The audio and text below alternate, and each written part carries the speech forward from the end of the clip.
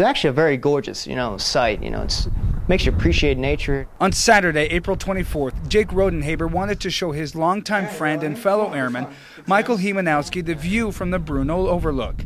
The two walked to the left of the lookout on a small trail. Jake lost his footing. The rocks were sliding from underneath his feet, which caused him to fall down about 30 feet into a rock pile. Honestly, the last thing I can remember is just watching rocks fall and then slipping, and then I completely blacked out. I didn't know whether if he was alive or dead.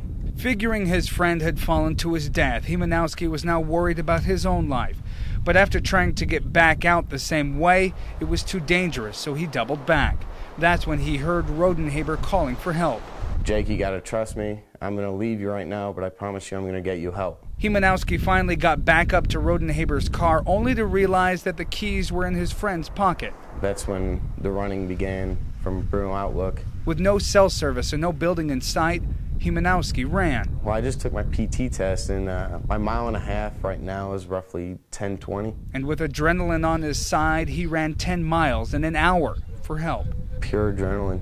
Like, I knew what I had to do. I knew, like I said, time was on against me, and it was just, I wasn't thinking about the pain in my legs. Help was quickly on the way. In the meantime, Rodenhaber slid and fell another 300 feet down the hill. And I looked down at my left leg, and that's when I definitely realized something was wrong, because my foot was pointed out at an angle.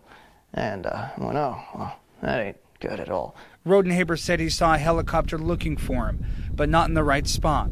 A second pass and a cell phone led to the rescue. Pull up my cell phone, click on the light, and I'm just waving it, 11 hours after he fell, rescue crews pulled him out of the cliff. They also told me I fell close to around 500 feet when it was all said and done, hitting, rolling, and everything else. And no one can honestly, I feel lucky to be here right now. I definitely know I had a guardian angel that day.